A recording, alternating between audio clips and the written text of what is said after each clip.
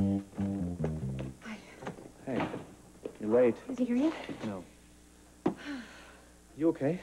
Yeah, my mom was just giving me the 3rd degree. Yeah. Did you tell her what we were doing here? No. Well, I think you should. I think you should tell Grant as well. I'll tell Grant I was in Bay City, but I just don't think he could handle this, Ryan. You seeing me? No, me seeing a hypnotist. He wants me to forget what happened in the cave, not remember more. Right, well, after this guy gets you, I'll leave you two alone. Wait. Wait, I mean, don't you want to find out what happened with Carl? Of course. Please, I really need you here with me. I've never done anything like this before. It's okay. Listen, the guy that we got in contact with, he's Drew Golding. He's a doctor of forensic psychology at BCU. He's done a lot of this through the police department. Listen, do you think maybe he would put me under and then leave us alone? No. No, that's not the way it works, Vic. No, I'm just saying that, I mean, I think it would be easier for me to open up like that. No. I don't think that would be a really good idea. All right. What if I start talking about what happened between us in the cave? Well, I'll just steer him clear of it. But what if it doesn't work? I mean, if the press find out about this, Grant's career could be Vicky, over. look, no one is going to find out. This guy is a professional. Everything will be held in strict confidence. No, maybe this was a mistake.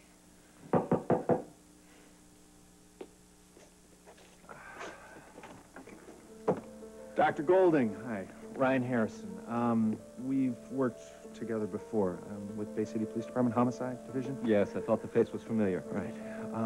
This is Victoria Harrison. Of course, the senator's wife.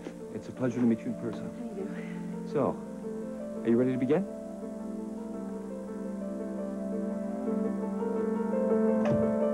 Wow. Well, hi, what a pleasant surprise. I thought you were in Washington. I just got back. But I thought you were in a filibuster. The news said you were. Yeah, well, I was until 6:30 this morning, at which point the opposition caved in. And I came home to tell my beautiful wife, and she wasn't there. I'm sure you were very concerned. Yeah. Well, Bridget said she flew to Bay City to see you. Yes, she did. Is she here? No, she's not. Well, then where is she? And I overslept because I've been working like a dog, which is no surprise. But Victoria was gone when I got up. She didn't tell you where she went? I think she went to have her hair done. At her usual spot? Or was it a facial? I know she wanted to try that new French salon. What was the name of it? Is that what she told you? She said either one or the other, either a facial or having her hair appointment, but I just know that she had an early appointment. I see. If I know her, she's probably lying there neck deep in deep cleansing facial mud. You know, she'll suffer anything to be beautiful for you. Oh, you really think she came all the way back to Bay City just to get a facial done? Well, you know how obsessive she is. She's very loyal to her regimen. Oh, yes, she's loyal to a fault. Why don't you wait for her? Sit down and have some breakfast. No, thanks. I'm not hungry. If you could just give me the name of the salon. Oh, okay. It's Monsieur something. Or is it Printemps? I don't know. It's just flown right out of my mind. Sit down and have a cup of coffee. I don't want to bother you. I know you're busy. You have enough on your mind than worrying about Victoria. It's no bother. I'm not worried about her. I'm sure you're not. As a matter of fact, I just realized how I can find her. How? I'll just look in her address book. I'm sure she keeps the names of all her favorite salons in her address book. Silly me, of course. I should have thought of that. Yes. Well, thank you very much, Donna. Well, I wish you could stay. We never have time to chat. Perhaps another time. Bye. Bye.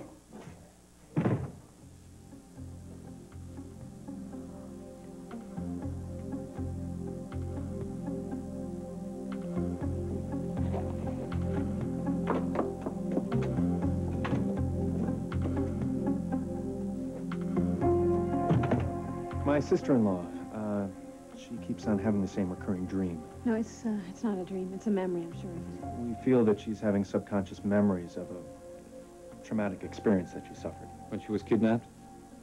I read the newspaper stories about the cave. She feels as if she's remembering the man who actually kidnapped her. When I'm asleep, I can see him so clearly, but when I wake up, I can't describe it. Her memory may be a little hazy. She was just regaining consciousness when she saw him. When she was brought to the cave, she was drugged? Yes. I need to see his face. I mean, I have to see this guy. Vicky feels that she's actually seen this guy here in Bay City. And I just don't want to be afraid for myself anymore or for my son. Hypnosis is the best way to help you remember. Are you ready? Everything that she says while she's under will be held in strict confidence, correct? Confidentiality is guaranteed, just like any doctor-patient relationship. Thank you. There's nothing for you to worry about. Would you rather do this alone? No, please. I really want Ryan to be here. All right. Let's get started. Why don't you sit here? Right? Now, I want you to feel totally relaxed. Close your eyes. All right, just wait a minute. Now, is this going to feel like I'm asleep? I mean, how am I going to know when this is happening? You won't feel anything different. All I do is ask you to relax and listen to my voice. The more you listen and relax, the easier you'll find it to answer questions. Okay, sounds painless enough. It is. Now, close your eyes. Take a deep breath. Let your lungs fill. That's it. And let it out. Good. Now, let your shoulders relax.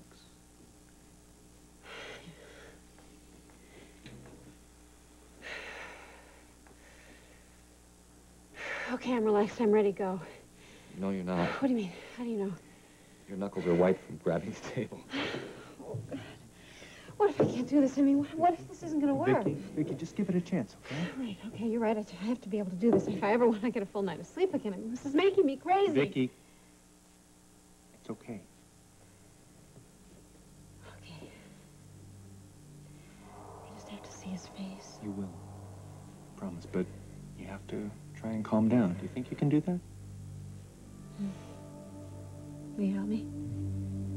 I'll be here every step of the way. Okay. Let's do it. I want to see this guy and what he's up to.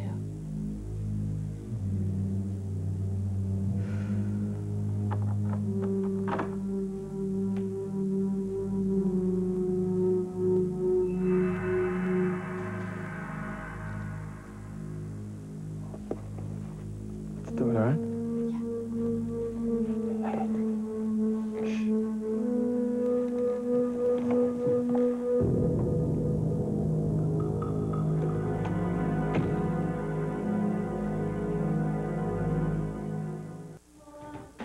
Well, here you go. Enjoy. Ryan and Brett continuing hostilities? Well, Brett decided to call things off, and I don't think Ryan's too pleased about it. The joys of modern relationships. It's the 90s, love in the war zone. Well, I'm glad that I remembered to bring my flak jacket last night. Hey, our date in the country wasn't so bad. No, I'm not saying it wasn't bad at all. Actually, it would have been perfect if Iris hadn't kept showing up. Do you think she's following us around on our dates and reporting back to Dr. Spader? I think you're suffering from delusions of paranoia, but in Iris Wheeler's case, you may be right. I had a really nice time, despite the Dragon Lady. Yeah, I did too. I had a great time. I really like this being wined and dined. You know, it does pay to date a liberated woman. Oh, well, next time the tab's on you, and we are not talking fast food in the hospital cafeteria.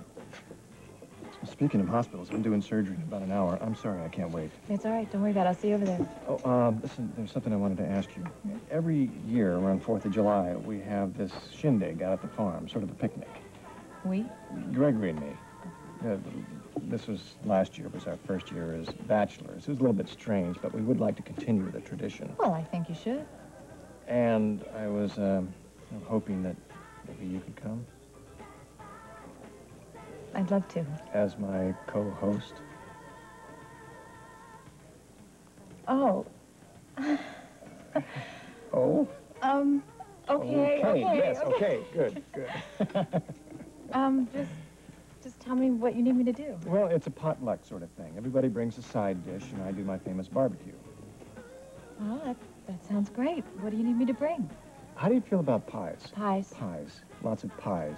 See, I wouldn't ask, but I tasted the cookies that you made for the kids during the hospital Easter egg hunt, and I think that you have a real flair for baking. No, not really. Don't be modest. I think that you could whip something up that would win a blue ribbon. No, I really wouldn't say that, John. I don't want to put you on the spot here. No, don't be silly. I want to help any way I can. Great. It's just... I knew that you'd say that. I'll see you at the hospital later.